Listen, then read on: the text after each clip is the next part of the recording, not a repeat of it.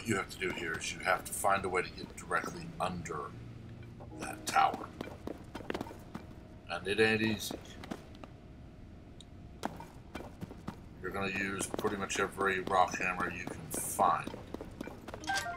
But you need 2 weapon slots open.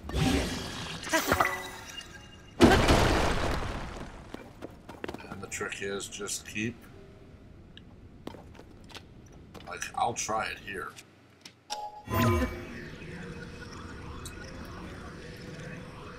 If the drift will stop. The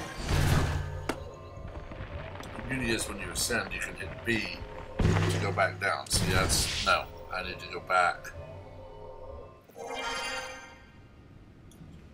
I need to go the other way, so I need to... Swarm. I just saw something.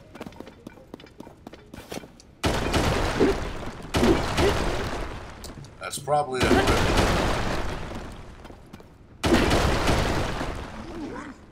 Yep. The beauty is if you can hit them in the face, then they will normally not bother you for a second. But they do have the ability to climb walls.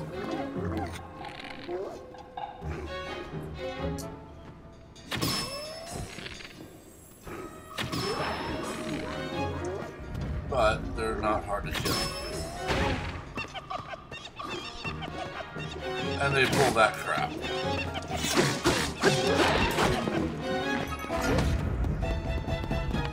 Unfortunately, when there's a lot of them, they're hard to get to because they jump back up on the wall.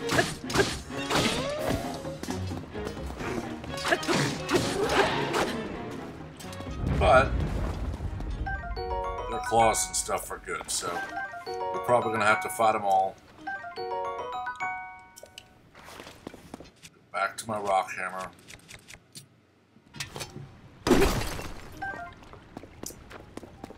And we try to find the spot in this cave that is directly under.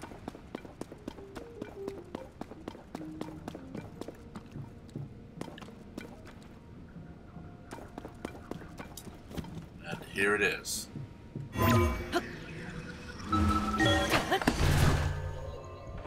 Because it's Sahasra Plains, you cannot get in until you take those 2 things out.